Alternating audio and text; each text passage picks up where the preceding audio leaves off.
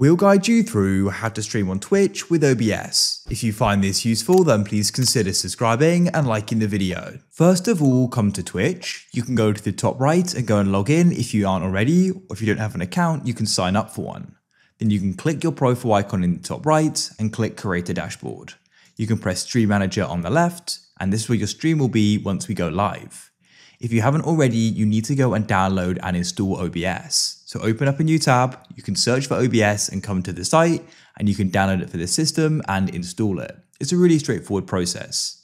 When you have it, you need to go and open it up like so.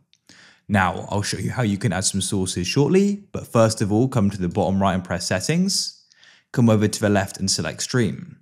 Where it says Service, click here, and you need to select Twitch, and you can click Connect Account.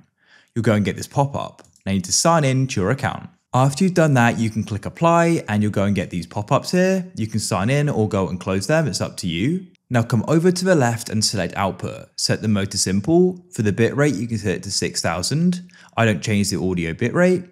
For video encoder, you can use software, or if you have a hardware option, you can use that. Encoder preset, I like to use sort of a mid-range option, and then press Apply in the bottom right. Then come to the left and select audio, and you can go and choose your desktop audio. I just use default. And now you can go and choose your mic as well. Now you can come to the left and press video. I like to go and record in 1080p, so you can go and select that as well. What you can do is go and select 1080p. That's a good quality to go and stream in. And you can then go and set the FPS. 60 FPS means it's nice and smooth, so you can press apply and OK. Now, what we can do is we can start adding some sources. So select a scene, you can create more if you want. Then in sources, press the plus at the bottom. To start with, we can add display capture or a game. So I'll click there, press OK, and we can then choose our display here. I'll press OK. You may need to go and resize it, so click, hold and drag the corner points like so.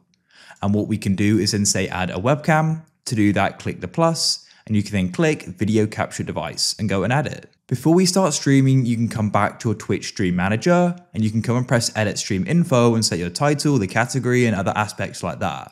When you're ready, you can come back here and press Start Streaming. As you can see, we're now live. It's that simple.